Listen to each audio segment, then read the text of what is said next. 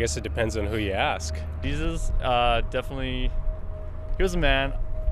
I still can't believe he was the Son of God, but definitely a really important man. Who would I say? Jesus? Jesus is our Savior. He's our Creator. I think that Jesus is a biblical figure that somebody... Personally, I think he is a made-up person. Being a Muslim, I take Jesus as a prophet of God.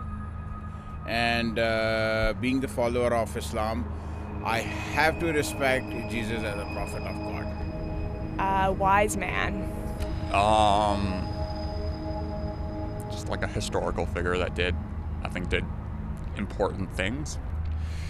To me, a pretty interesting, decent guy that lived a long time ago. I don't think that he has ever existed. I think that people have kind of evolved a story. I don't know. Mythological, real, somewhere in between. I have no idea.